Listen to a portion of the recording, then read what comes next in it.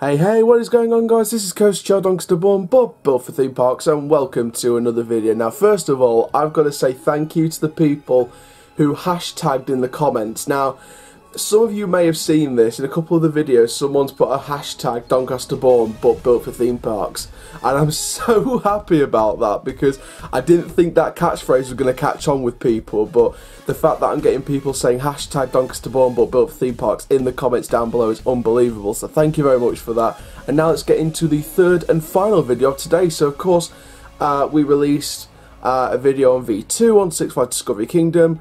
The future of etc. at Alton Towers, and now we're going to be looking at something which Amusement Insiders did a video on, and I wanted to sort of give my views on it, and this is the Cedar Fair ride removals.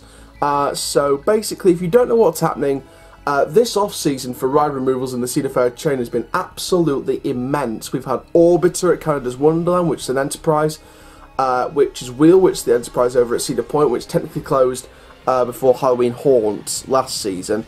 However, it's still technically off-season in a way. Firehawk at Kings Island, again, similar situation during Halloween Haunt, sort of announced it. And of course, the video which I released just a day or two ago about Volcano the Blast Coaster at King's Dominion, that was released yesterday. That's gone. So, basically, Witch's Wheel, it was an okay ride, kind of had its days numbered, but not too much. Firehawk, it was rumoured a lot, along with Vortex, that it was going to be closed, because of course they did that whole campaign of how one of the coasters will bite the dust and get its own funeral memorial service. We were kind of predicting between... the main two predictions were Firehawk and Vortex. Vortex is the Arrow custom loop over the Lakeish area. But with Firehawk being on that site where the old Dinosaurs Alive was as well, we kind of assumed it would be more towards the Firehawk because of the potential of that site and the potential for the B&M Giga rumoured to sort of fly through and come ahead. So we kind of knew it would be Firehawk in the end, and it was, so it wasn't expected, similarly with Witch's Wheel. But two announcements that were very unexpected: Orbiter, which was removed completely out of nowhere, and of course Volcano the Blast Coaster, which of course it's had its reliability issues and its technical problems, and its rollbacks here and there, but you know, it might have had its breakdowns, but we still didn't expect it because it was one of the top 3 coasters at King's Dominion, so we kind of didn't expect this.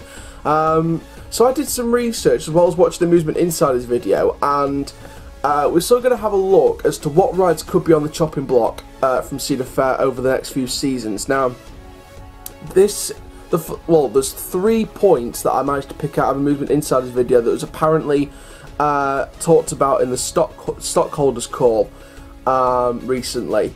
Now, apparently, according to that stockholders call, they're going to be removing rides that are no longer popular with guests, too much to maintain, or just maintenance problems in general.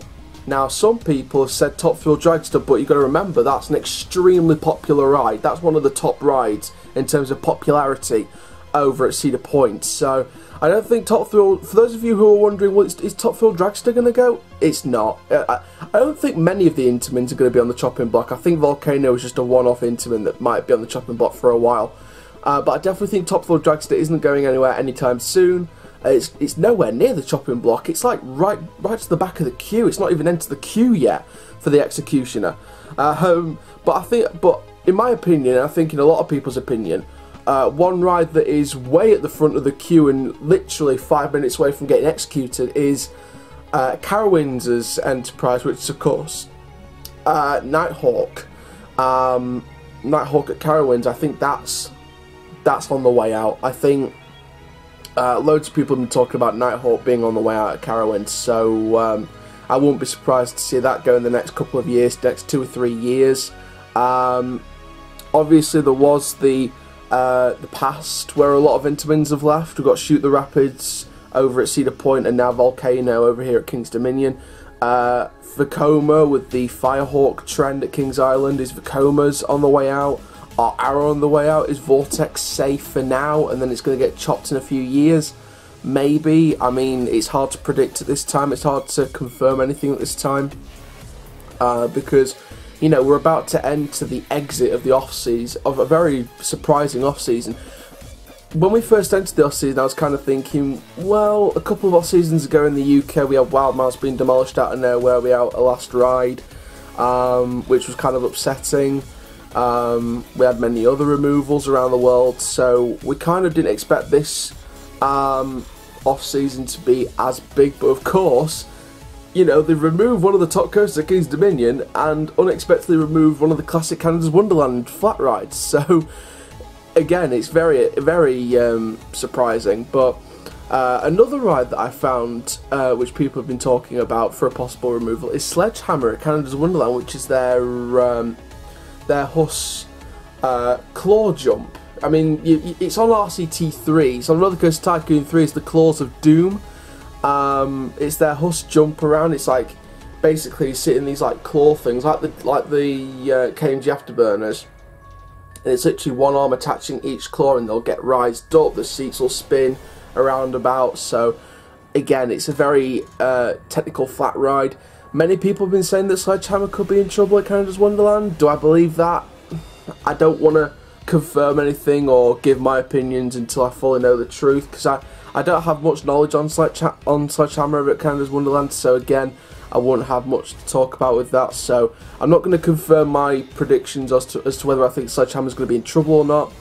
I do agree with some people though that like I said, Nighthawk at Carowinds I think is the next to go. Comment down below any rides that you think in the Cedar Fair chain is gone, and don't comment Michigan's Adventures on the way out. Don't comment saying Cedar Fair is going to remove Michigan's Adventure, because it's not going to happen. I know it's funny, it's a joke, but realistically it's not going to happen. So again, comment down below any rides that you think's on the chopping block. Do you agree with Nighthawk, Sledgehammer? Do you think Vortex at Kings Island's got a few years left and then that's on the chopping block? Are there any wooden coasters in the Cedar Fair chain that you think, hang on, RMC time? Because I know that Carowinds' Hurl has been talked about for an RMC for 2023. A couple of years, 1 or 2 years ago, they've been talking about a 2023 RMC hurler.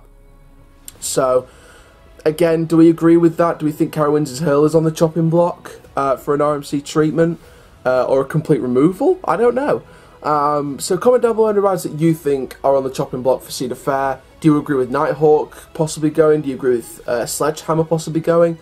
Do any of you think, even though it's nowhere near going to be removed, do you think Top Fuel Dragster is going to get removed? Because I don't think it will.